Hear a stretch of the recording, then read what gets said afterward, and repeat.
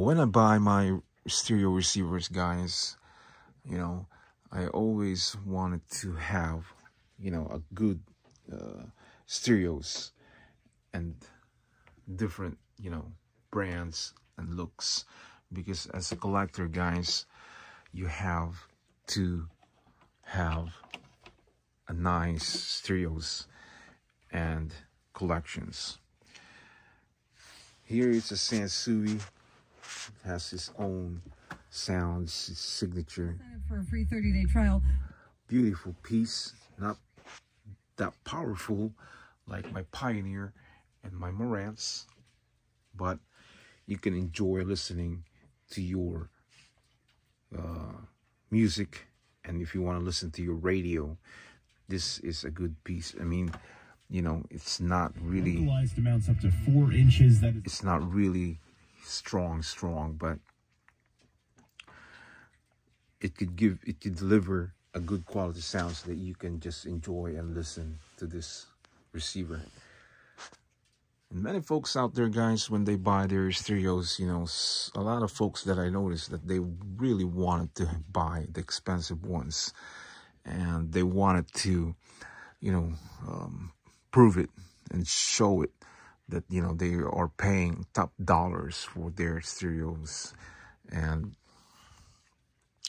they really want to have the best stereos. Many folks has a lot of money. Of course, they want the good stuff.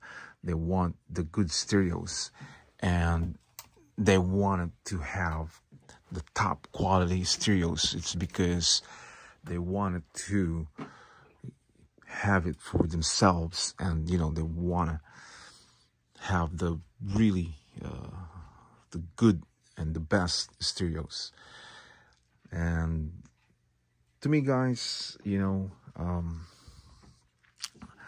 what I have here, this is not one of those, you know, expensive stereos. It's because I have too many reasons, guys. I don't want to pay a lot of money for my stereos, because if I do pay a lot, and if I buy those heavy stereos, and to be honest, guys, these stereos here, they are already heavy, but they have stereos and receivers out there that is bigger than this, heavier than this, and it's hard to carry. I have many reasons why I don't want to buy, you know, expensive stereos from the 70s. And the other thing, guys, if it breaks, then I have to fix it. I have to take it to the repair shop, and it's gonna cost a lot of money.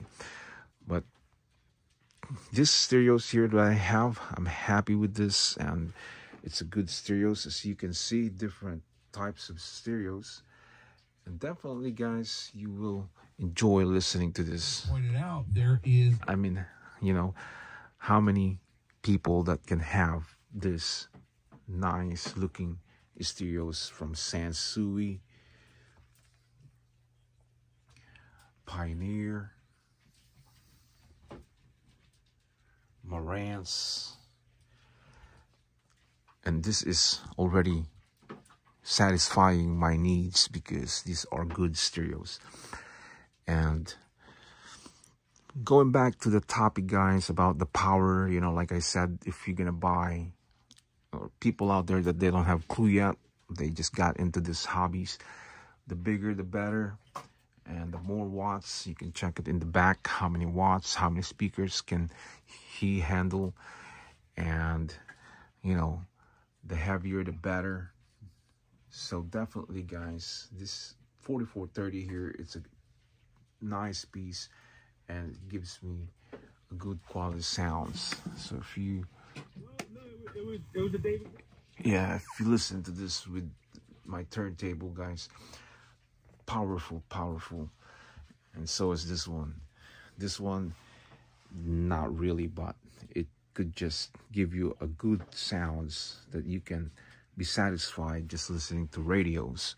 This is not a very powerful, this is not the 70, 80, 80, 90, 90 dB that will push a lot of power, but it's a decent brand, it's a decent stereos, and these are made in Japan. So I always buy Japanese made, guys, because that's how I want it. And Japanese lasts for a very long time. And I have Japanese stereos that until today still working, still function. So that is why I love Japanese stereos. But many stereos out there from different countries that they made, you know, made in Europe, made in Japan. It could be made in, you know, Germany. It could be made in Canada, you know. So I apologize if I said made in Japan, but I'm talking about in Europe, made in Germany or in Canada, you know. And still it has a beautiful looks and the sounds.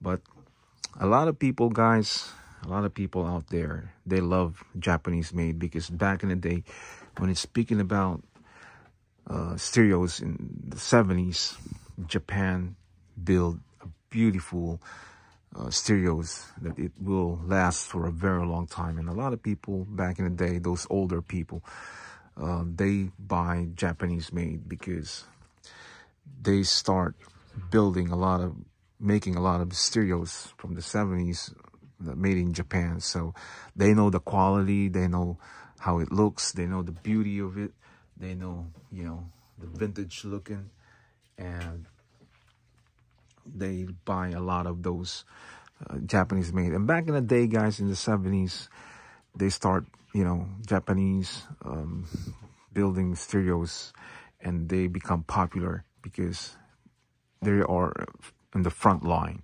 So they are making, you know, all this Pioneers, Marantz Sansui's, Akai, you know, JVC, all this Japanese stereos, Lafayette, Luxman, all this Harman Kardon and Sony and all this.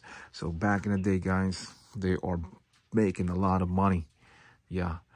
So people are just buying, and you know, they have stereos in their home, because back in the 70s, this is the stereos that came out, and you know, it's not modernized yet, so they don't have a choice but either these receivers or those radio trans, what do you call that radio, that small box radio from Panasonic, or those Japanese brands, you know. Do they call that transistor or something? No, not transistor, but those radio, small radio, and this. So if you wanna buy a big stereos back in the 70s, so this is the one. But some people, they buy those antiques, small radio, and that you can just put it on top of the counter and you can turn it on, and you can hear the click, the knob when you turn it. Some of them are plastic, some of them probably wood, but definitely, guys, you know, old stereos back in the day. And so is this, guys. Even though this is all vintage, but the sound quality, guys, that's what people loves, the vintage until today, because people love to have these stereos even though they are vintage. Plus, when they keep it for a very long time, for 10 years, 20 years, and when they sell this, the price goes up. You know, they don't really go down that much, especially the Marantz. Yeah. So the Marantz, guys, it's like a Mercedes-Benz. So even though 10 years, 20 years, still the price is up there. Even though they depreciate a little bit, but it's not going to go down like that, you know. This one might, because this is a small Sansui, but this one might go down a little bit, but still it's pricey and it's a good stereo. But this one, Marantz, guys, of course, you know, price of that is just crazy until now. And I've seen it in eBay. A lot of people nowadays, when they sell their stereos, the price went up. Most of the people that sell in eBay, price went up. It's high. And I don't know why, people still buy it. I guess they have money or they use their credit cards. But I noticed 5 years, 10 years ago, the price in eBay, it's not like that. You can get this for maybe $100 or $85. Maybe this one here, you can probably get it for like $60. And this one here, probably you can get it for 200, who knows, back in 10 years. But today, guys, the price in eBay is just way up, way high, and shipping and handling is crazy. So it's because of the inflation, and people needs money, people want profit, and it's overrated. So I bought this on time before COVID, and I got it in a good price, except for this one, but this and that one. So I did not suffer. I did not feel that pain, and you will pay more than 400, 500, 700 and shipping and handling, because today, after COVID, inflation, economy, everything went up, so it's too high, guys. And I feel bad for those people that they will pay overpriced for their stereos, vintage stereos, because not all vintage stereos are expensive. It's only picks which one is expensive. Like that one is expensive. This one is expensive now. I've seen it like $300, $400 in eBay. And in eBay, guys, they don't care. And if you don't know about the price, if you're a buyer, they don't care. You buy it or not, it's up to you. So they just throw prices there, and it's just way high, guys. So I don't know how people can just buy that. I guess they don't have a choice, but I'm lucky I have this already. And this 3 nice vintage stereos.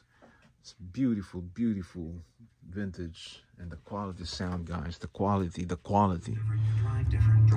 sound, guys. It's amazing, amazing stereos. And I have more stereos, but today I'm just filming these 3 different, vintage stereos that they look similar because of the lighting, so you can see. And the BU meters, they have BU meters on the left. So I'm very happy with all my stereos, guys, because they are not easy to find nowadays, and they are pricey. So I will keep this maybe 5-10 years. If I want to sell it, then I'll sell it for a good price, and I will get my money back. Yeah, so definitely I will sell this in eBay too, and Facebook Market, and offer up, so whoever wants to buy it, but not at this moment. So definitely it's a beautiful piece, guys. You can see the beauty of this 3 vintage stereos from different brands, and you can see the beauty of it, But the Sansui 9090 DB, guys, it's my dream receiver. That is my dream receiver, but it's very expensive, guys. It starts from $1,200 up to $1,700 to $2,500. So it's way expensive, and I'm really scared if something happened, if it breaks, because that's gonna cost a lot of money. It's a big stereos, guys, like my Pioneer, like this. Probably the same size, as you can see. Yeah, you can see the size, same thing like this. So this thing is a big receiver, and so is the Sansui 9090 DB. And because these are been out for decades, and lucky me, I mean, it never breaks. It never breaks. Still working in a good condition. I guess because this is made in Japan. But if this is made in other countries, especially in that country, if you guys have idea what I'm saying, probably would not last for a very long time. So I'm not gonna name that country, but it's somewhere in Asia, close to Japan. And Japan has a good reputation, good name, good brand, good stereos, and that is why I buy Japanese made all the time. So this beautiful piece, guys, you can never, regret, Utility pole cleared. because And the GW. it's beautiful, beautiful. And I love my stereo receivers, and I enjoy listening to my stereo receivers. So the value of this, guys, if you're talking about the value of the stereos, this is like about $800 now. Depends on the condition, plus shipping. That's close to $1,000. And this one is about 300, 400 nowadays, plus shipping. So this one here, probably 300 to 400 if it's a mid condition, So this one I can probably, if I want to sell this, probably 275 to 300. And total, guys, this is probably almost to $2,000, this three, if I sell it in eBay. So that is the price today, the economy and the inflation, and the price that people sell nowadays online in eBay. So nobody's forcing to buy it. Nobody's forcing you to get it. If you want to buy it, then you buy it. If you don't like the price, then ignore it. That's how it goes with business, So guys, today we talk about, the sound quality, the power of the stereos, and the price, the value of the stereos. So these three, guys, has value and has price. And if I sell this in eBay, I'll definitely make money. Especially for that, especially that Marantz, and so is this one, but this one has a high price, has a high value, because it's Marantz. Marantz is Marantz. I don't care, nobody says, but Marantz is Marantz. So Mercedes is Mercedes, so the same thing. So guys, another video here, and another topic for today that I can share with you guys about stereos and about collections. And I hope you enjoy watching this video. And if you did not click the subscribers, please do. And thank you for doing that. And click all. So guys, I will see you again next time. And thanks for watching, guys. And enjoy your collections, your stereo receivers. So guys, for now, I say bye-bye.